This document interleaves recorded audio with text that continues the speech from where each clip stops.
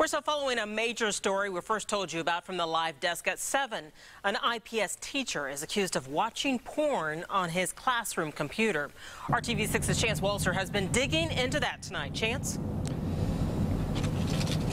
Erica, our journey for answers started at IPS headquarters, where district officials were scheduled to be having an executive session. We were hoping to get answers from them, but we got here and the door was locked. We also checked Longfellow Middle/High School and the teacher's house, but with no luck there. We'll avoid saying that teacher's name since at this point he's not criminally charged. I did hear back from a district spokesperson via email. She said this is under investigation but would not comment any further. Most of what we know tonight then is from the IPS police report. According to that report, police were called to the school today to investigate this incident, which is alleged to have occurred earlier in the week. Students reported that some kids were making fun of the teacher after catching him looking at pornography on his classroom computer. One student may have even taken a picture of him doing so and posting it to social media.